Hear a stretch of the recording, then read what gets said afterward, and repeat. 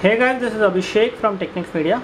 Today we are going to find out how much time does Dell XPS 13 Ultrabook take to actually boot up when it is shut down.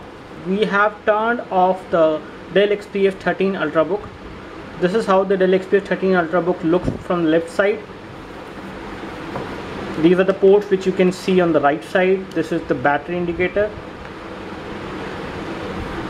On the back side of this machine, you have no ports, nothing. At the bottom you have this heat vent. This is the heat vent. This is the only heat vent which I see in Dell XPS. The other heat vents are placed over here at the joint of the hinge, and once you open the lid, these heat vents will be able to throw out the hot air.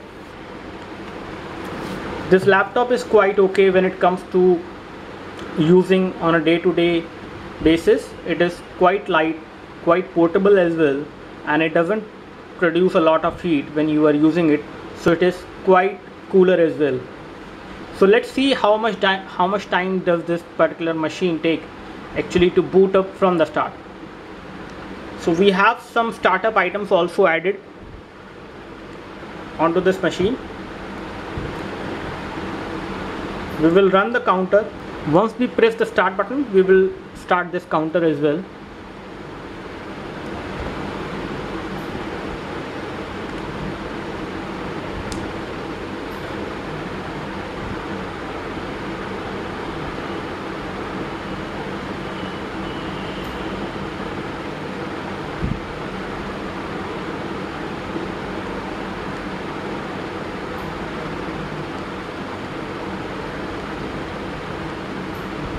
It has taken around 19 seconds to turn on, and now we can do anything on this machine.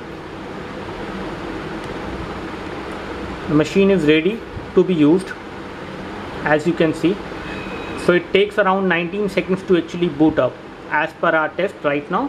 When you have installed some of the programs which are there in the startup as well, so it does take around 19 seconds.